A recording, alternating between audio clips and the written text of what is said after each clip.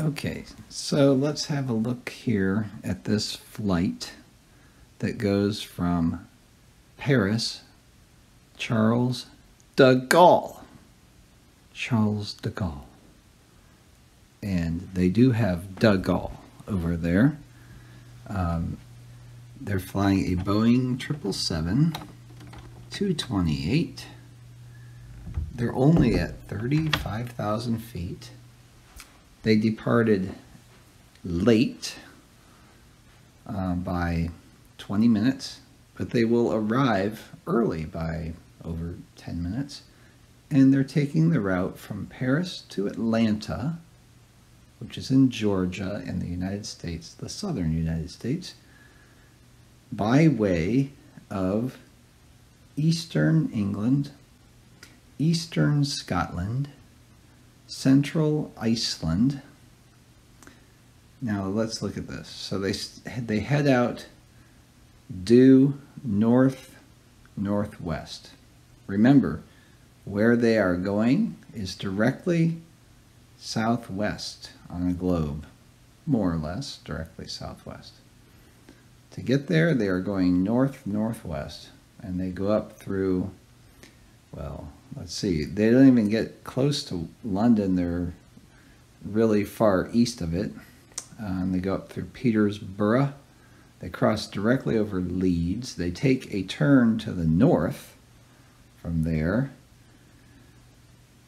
heading through Scotland. They can almost see Inverness out of the windows on the left. And then they cross over central Iceland, where finally they take a heading no longer due almost directly north. They start going west, and they travel westward just a little while, and they take a turn for the south, entering Canada, just touching the very tippy top of Newfoundland and Labrador. So just barely, just catching the very cusp, the tippy top northernmost point on Newfoundland. And then they're coming down almost directly due south. Really, it's south-southwest, and they cross through Detroit, Royal Oak, to be specific. They cross over Dayton, okay? And then they actually take a heading due east. So now they're going south-southeast, and we'll track their progress, I guess, but you can see that they're due to arrive in Atlanta by way of Detroit, by way of the tippy top of Newfoundland and Labrador, through Greenland, which is on this map, it should be a continent if it's really that size. They cross over Greenland, a huge amount of land on Greenland. Heck, they'd be flying over Greenland for hours there, according to this. They crossed right over Iceland, over the volcanoes for some reason. Can't imagine why. After they flew directly north for quite a while. And the flight duration, we'll take a look at that. But it's Air France. And why would they do that? So here I'm taking a look. Let's look at London to São Paulo, Brazil. All right. They are taking a different route, supposedly. And their flight time is vastly different. Same with Madrid to Buenos Aires. So if you look at those flights, they go down the coast of Africa. And just very, very different.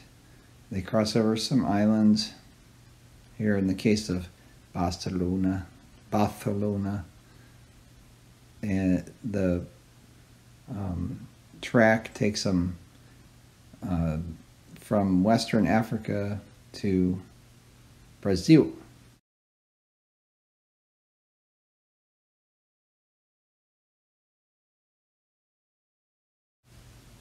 So the question that I have is, we have this lower track that you see here, and then we have this upper track, which we saw in the Paris to Charles de Gaulle. But we don't have a tweener. I don't see very many tweeners, you know. It's a disparity that I find very curious. We're going to take a look at these flight paths in a little more detail as far as the miles. Is that a stop? Did that have a stop? I don't know. But we're going to look at the miles and the time duration, okay, in comparable aircraft. So I would say if it's a 777, it would be comparable. I'm going to look into what is the difference in the suffix, you know, like 777ER, 777 F1H. I've been on those, and I know that the difference is pretty slight in terms of seating and things like that.